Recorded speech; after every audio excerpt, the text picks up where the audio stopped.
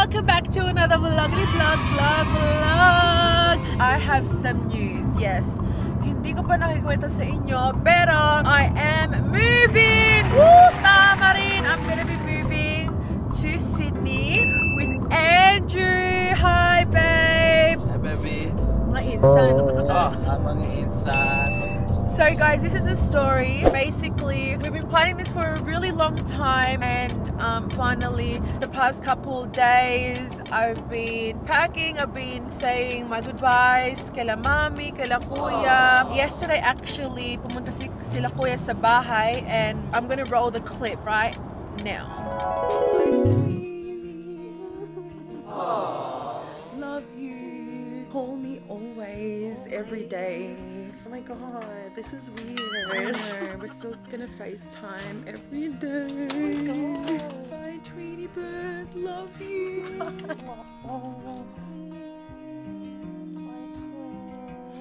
Bye. Bye. Not gonna see my brother anymore in Lena.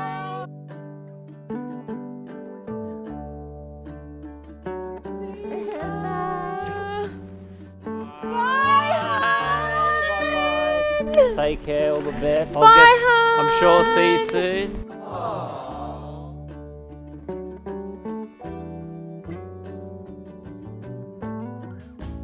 I'll call you every day. Love you. Bye. Bye. Have a safe day. Oh, I'm gonna cry. Bye. Bye, hon. Bye, one more hug, hon.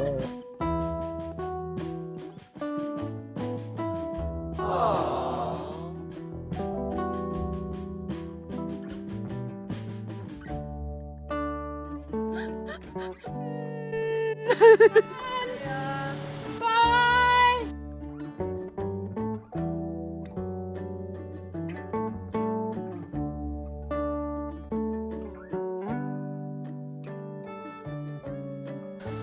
Oh my god, I'm crying.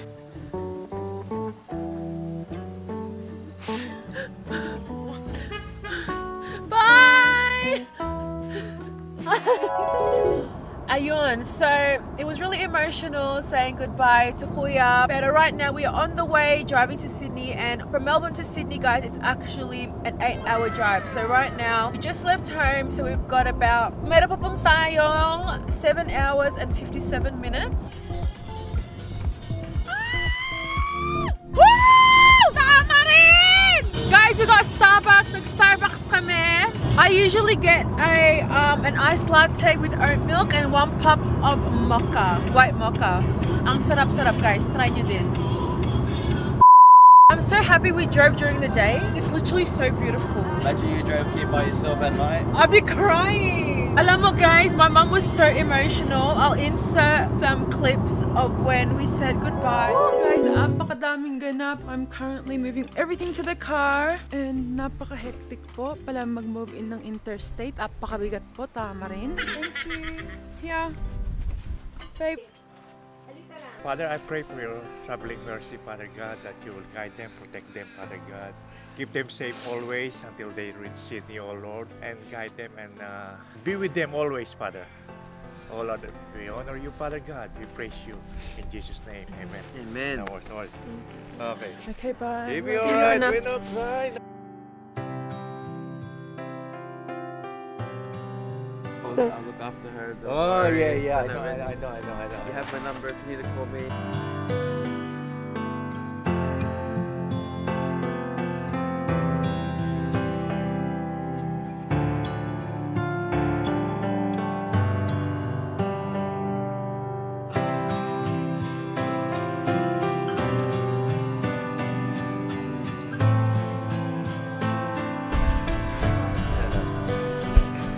Love you. I love you. I'll FaceTime you, Mum.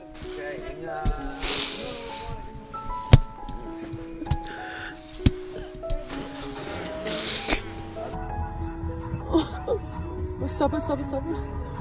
Bye, Mom! Mom! Hindi naman ako mamamatay, hello? I'll see you soon. Nakakaiyak talaga siya, guys. Para siyang namatayan, guys. Like, I get my emotionalness from my mom. So, guys, stop number 1. We are in... Ewan ko ba? Where are we, babe? I don't know. But we've been driving for about 1.5 hours, and Andrew needs to do a number 1. Yeah. I think I'm gonna pay too. I'm gonna pay as well. Ako din, iihi din po ako. Tama rin. 3 hours later. Guys, stop number 2 na kami. Woo, tama rin. Nandito po kami sa Mokuan Rest Area. Tama rin, may rest area po rin. Tama.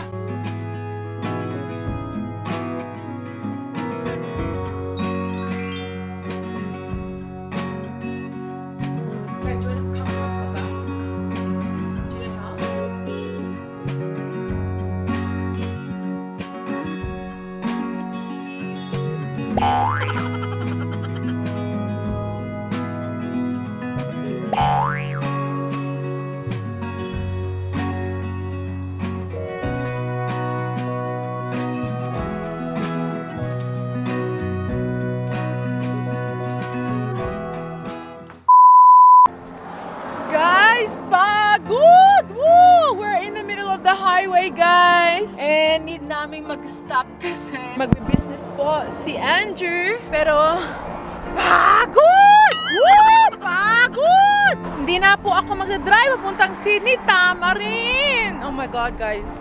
Pagod na po ako. Hey, babe! How you feeling, my love? Feel good. Feel good? Got a flower. I didn't pee on this one. I love you. Guys, nandito kami sa McDonald's and it's a bloody ancient McDonald's. Oh my God, McDonald's. McDonald's. McDonald's. Oh my gosh, guys, we've been waiting here.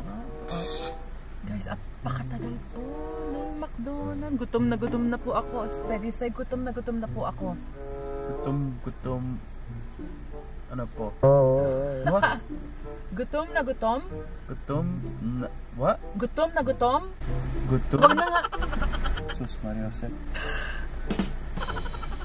I spy with my little eye. Yeah. Something begin with T. Trees. Guys, I spy with my little eye. Pakadaming tree. Very dum-dum.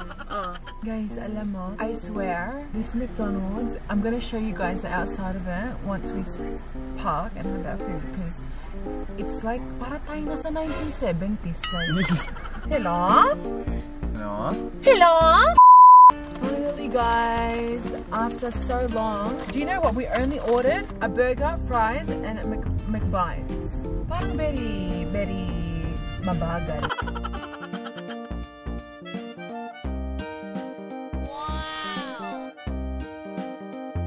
1975 yung McDonald's na pinuntahan namin, tama rin.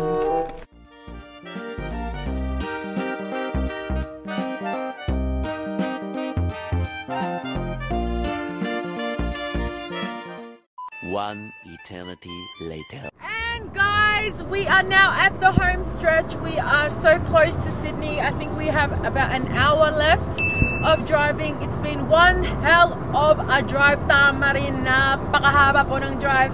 Pero I couldn't have done it with Andrew. So thank you so much, babe, for coming to pick me up. Guys, this is where I end this vlog. Pero don't worry, kasi I will be continuing my vlogging here in Sydney. Stay tuned for more and please comment down below on what type of content you want to see here in Sydney. But before I end the vlog, we just want to give a quick shout out to Mitch De La Rosa. Thank you so much for watching my vlogs. I really hope that you guys enjoyed this vlog as much as we enjoyed making it. Please don't forget to like, share and subscribe if you haven't already, guys, because you know that it will mean the world to me. Until my next vlog, guys, love. After every fight, just apologize, and maybe then I'll let you try and rock my body right. Even if I was wrong, you know I'm never wrong. Why disagree? Why disagree? You gotta know how to treat me like a lady, even when I'm acting crazy.